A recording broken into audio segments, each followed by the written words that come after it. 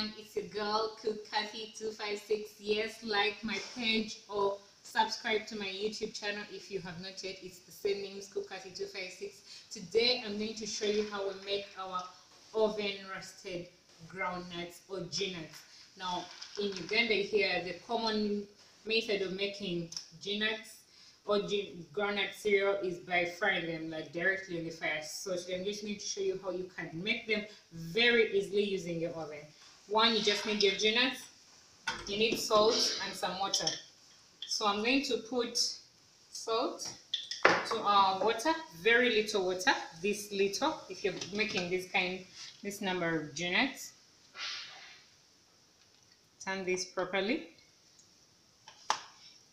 In the meantime, our oven is heating up, so make sure all the G-nuts are pasted or watered,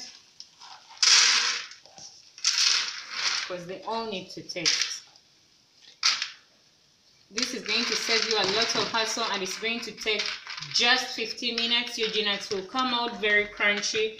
I mean, no visitor needs to know that you're making groundnuts for them, you know.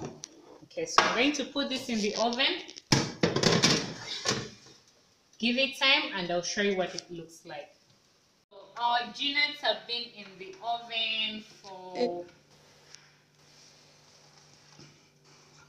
Our G-nuts have been in the... What? You can't do that. Alright, so our G-nuts have been in the oven for about 20 minutes. And they seem ready. See? They are ready.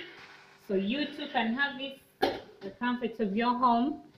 Just fold them and they're ready to eat. They are crunchy. I don't want to touch them because they are hot. And that's just about it. Enjoy!